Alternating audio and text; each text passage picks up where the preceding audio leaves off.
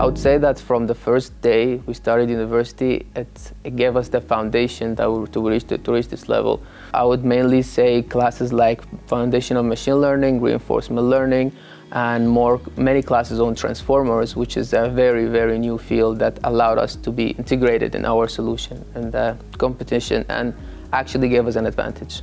So I would say that the IE University supported us on many different levels, starting from teachers, and on a higher level, our director, the director of our degree has been supporting us to connect us with many expertise even outside the university and with other companies and other resources that could boost our performance in the championship.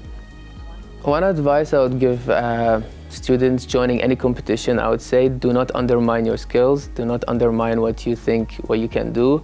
Yeah, so the students who were participating in a contest about stock price prediction, and they were creating these complex models that they wanted to experiment, but they didn't add the financial data. So what OpenVP can do for them in this case is it can give them access to financial data providers so that they can run their models on that data and they can try to come up with better results.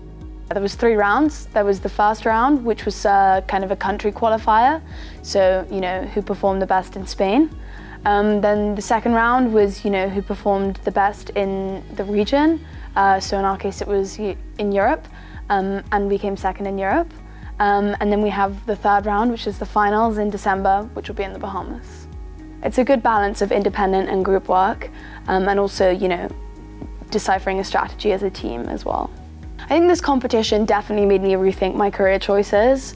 Initially, I had planned to go into sort of big tech, and maybe more into cloud computing or something like that.